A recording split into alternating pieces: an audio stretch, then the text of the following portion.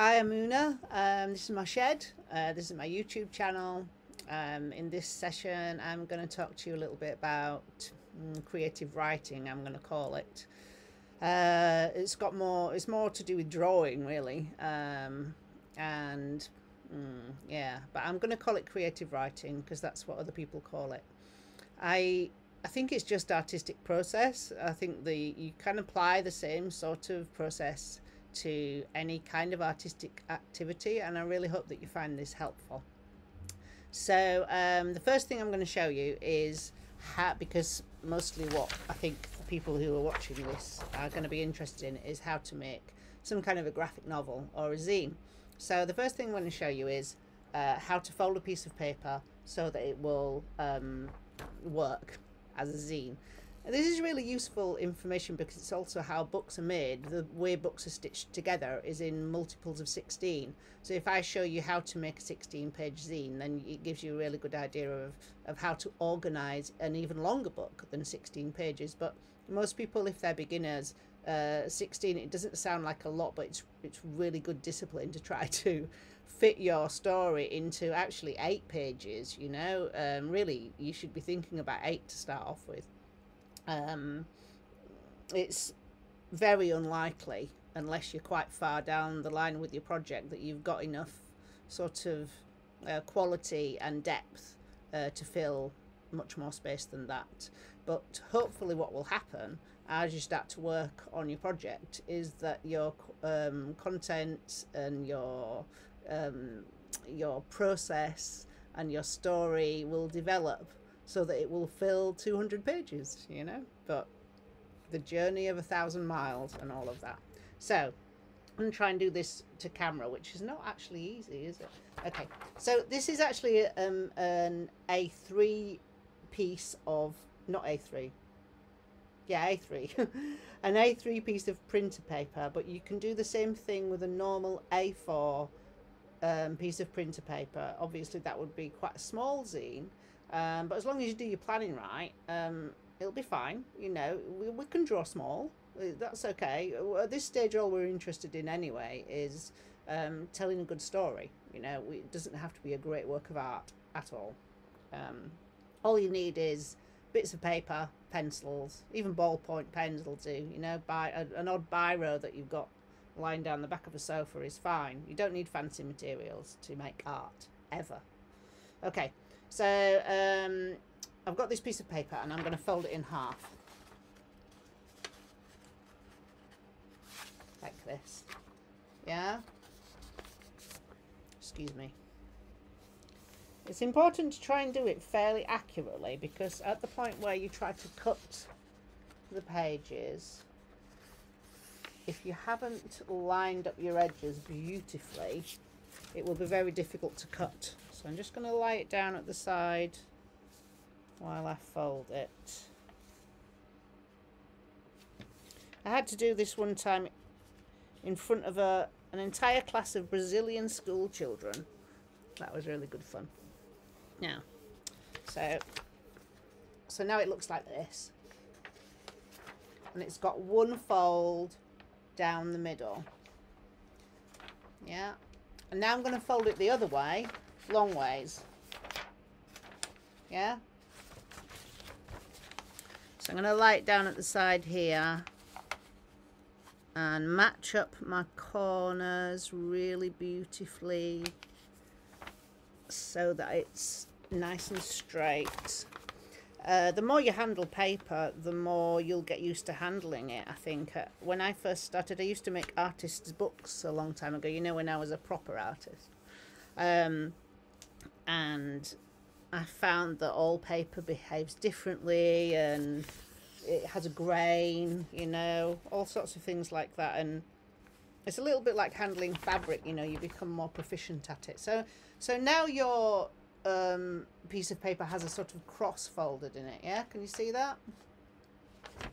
So now what we're going to do is we're going to take this edge and we're going to fold it down to this center point.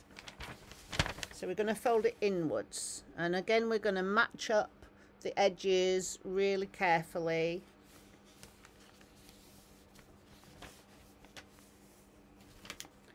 so that when we come to cut it, it's not going to go horribly wrong. Like this. So now it looks like that. And already you can see that it's starting to look like a book. So turn it around the other way. We're going to do the same with this side.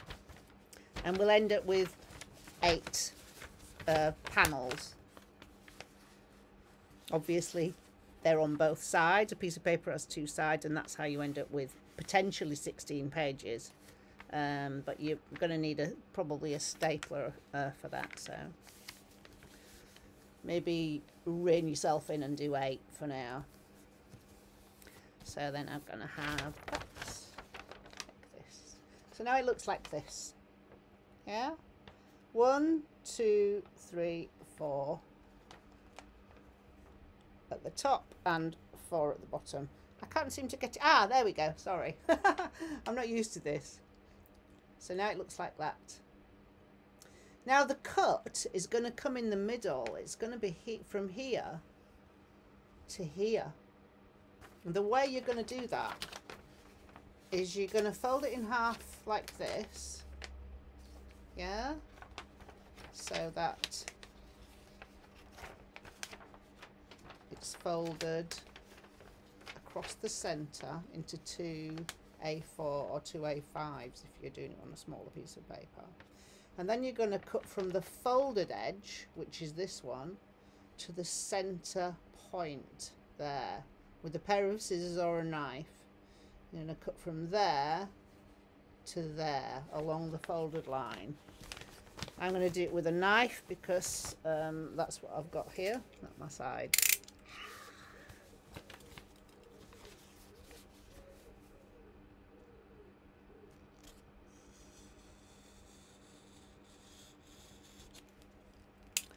You should get an adult to do that. Now you've got a sort of hole in the middle, yeah, that you can put your hand through. Okay. Now this is the tricky bit. It actually is a little bit tricky, and don't worry if you don't get it right the first time, but can you see that it's I'm holding it like this long ways, and that when I sort of push, the middle opens up, and then if I fold it over,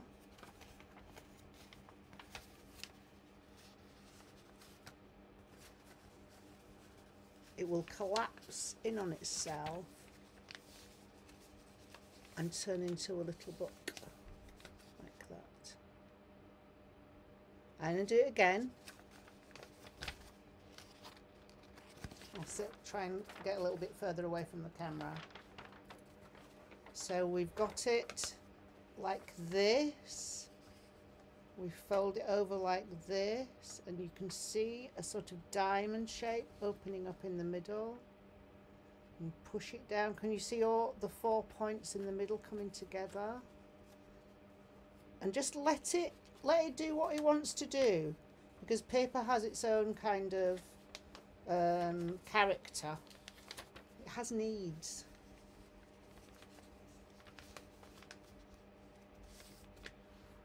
And it ends up like this. When you're happy that you've got your pages relatively straight, yeah, can you see? Then you can push it down and sort of iron the creases in a little bit more firmly. But don't do that until you're sort of happy that it's as straight as you're going to get it. Listen, you know, this is a homemade zine. It's never going to be completely perfect. And I always find that the bit that makes up the sort of back and front cover, it always feels a little bit awkward and never quite pulls all the way around, you know. It's very annoying. I'm not sure whether that one wants to come. I think that one wants to come that way, so I'm going to do it like that. Now, if you're lucky enough to have a couple of pieces of paper, one thing I can recommend doing is making yourself if you're a beginner at this, making yourself some kind of a template. so that you don't forget how to do this. Now, I just need Sharpie. I think my Sharpies are all in a different box. I know there's one. So I'm going to take this little zine and I'm going to write, because this is going to be my template, I'm going to write front on the front, and I'm going to write back on the back, like that.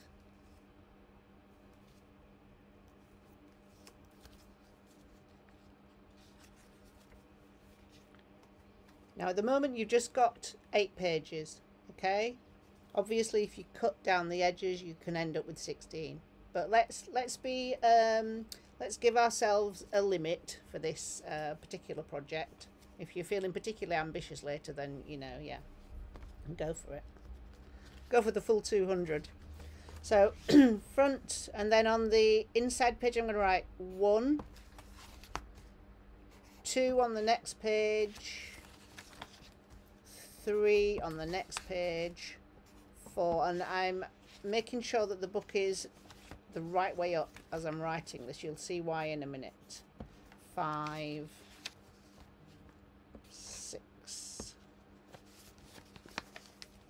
So we've got 6 inner pages, a front cover and a back cover, making 8 pages in total. And when I unwrap it, you'll see that the pages are in a different order. So we've got the front and back cover together here, and then next to them 1 and 2, and then 3, 4, 5 and 6 on the other side, the other way up. Now this is going to be really helpful for you when you draw your zine, because you're going to have to draw your zine flat like this. So once you've done all your thumbnails, once you've done your planning, and then you've done your thumbnails, and then you want to draw them nicely, you're going to have to do the nice drawing on this, and you're going to have to make sure that you're drawing on the correct page and you've got it the right way up for when you fold it. Because if you put loads of time in to drawing and writing, and then find that page 5 is the wrong way around, then you're going to be really annoyed, aren't you? So, okay, so remember this. If you're going to do 16 pages, obviously make all your cuts and make sure you've got a stapler to put the thing back together when you've finished. Write all your page numbers on while it's folded, and then draw it unfolded. Okay.